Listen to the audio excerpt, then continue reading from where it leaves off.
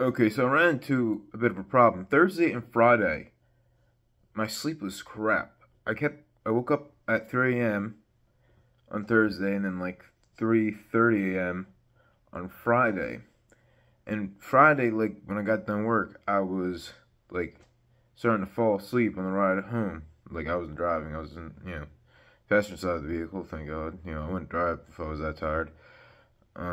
Drowsy driving, super dangerous. But regardless, so I was in the passenger side, getting done work in the work van. I was getting tired, and then I came home, and because I was sleep deprived, I was hungry, so I ate some food. And I fell asleep from like 4 p.m. to 7 p.m. Then I woke up, and the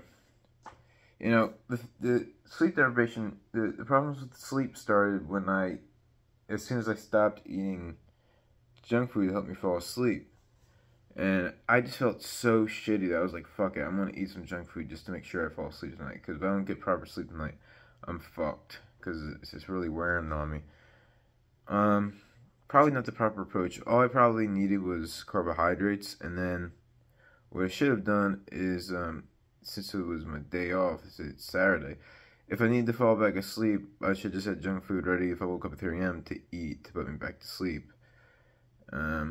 And taking it with, okay, so in the beginning, when I first got Real Detox, I would take it with my first meal, which was healthy, and then with my second meal that was healthy, and then I would have a little bit of, like cereal or something like Cheerios with almond milk, something with carbohydrates to help me fall asleep, or like the Kosh cereal, but I took the Real Detox with it, so I woke up still having energy.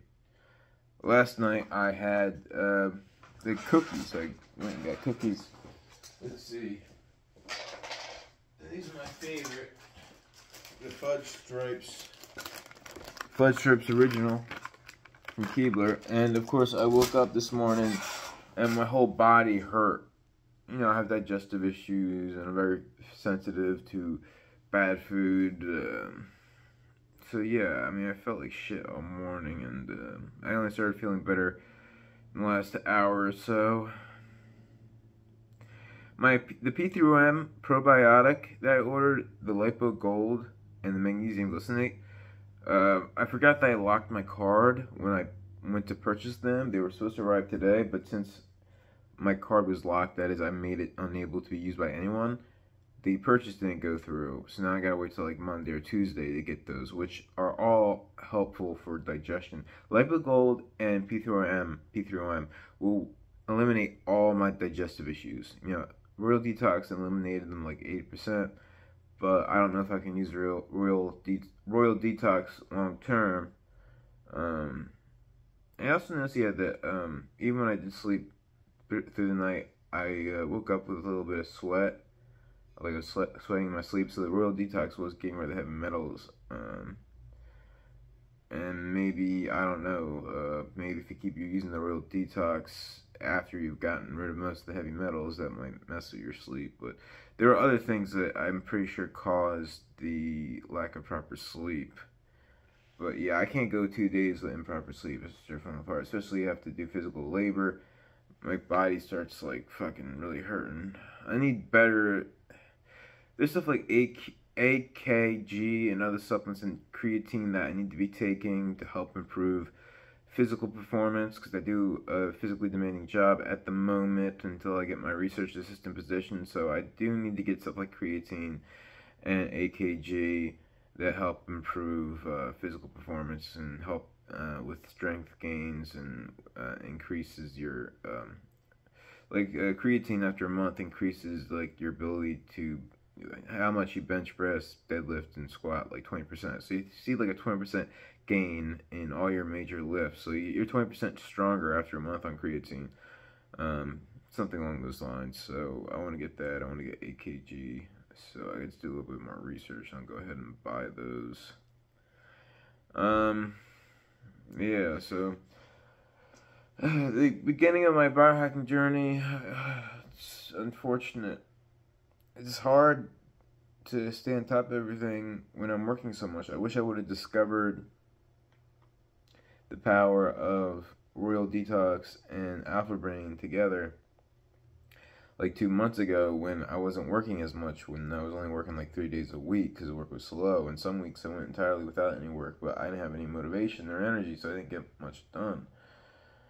Fuck. Now we got tons of work. I'm even working 6 days a week this week. Today's my only day off. Tomorrow I gotta work in the morning doing some flooring. So now I'm working 6 days a fucking week when I'm trying to focus on getting my health together. I'd rather cut back on work a little bit so I could focus more on my health and getting my health together.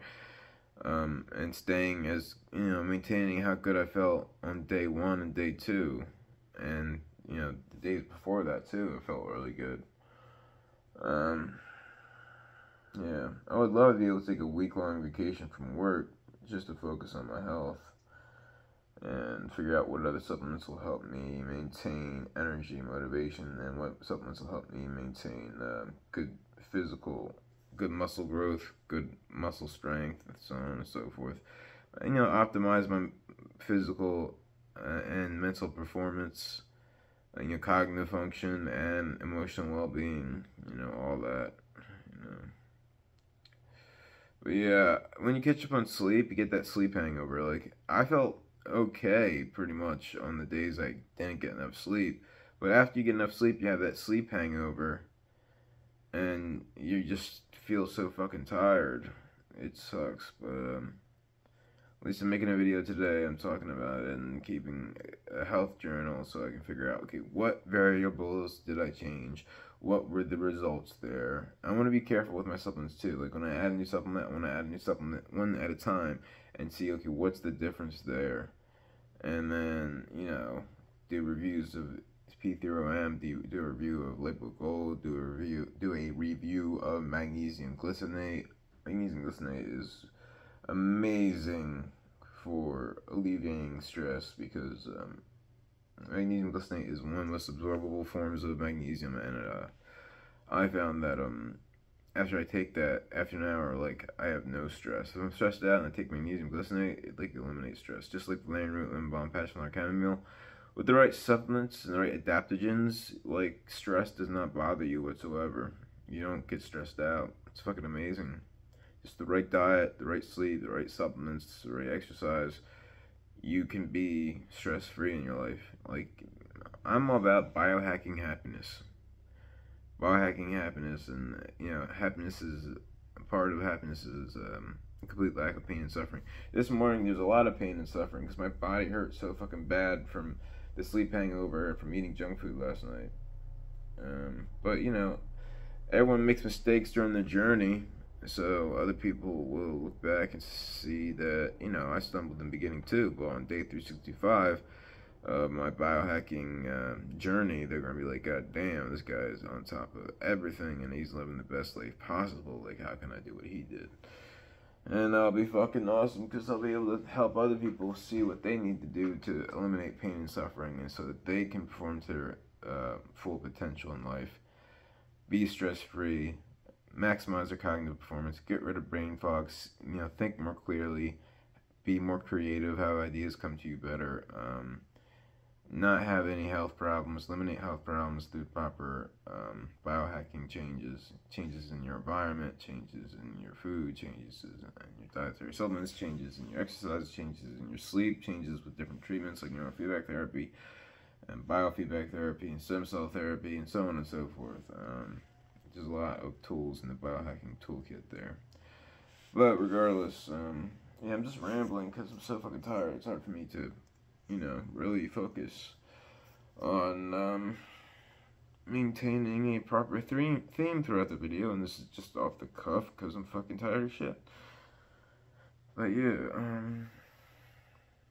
I hope you get a good night's sleep tonight. I think I'm gonna fast. And then, if not, I'll just have chicken with Kerrygold, and then if I need carbohydrates to sleep properly, I'll just have a sweet potato with Kerrygold butter. I think I'll try that and see how it goes.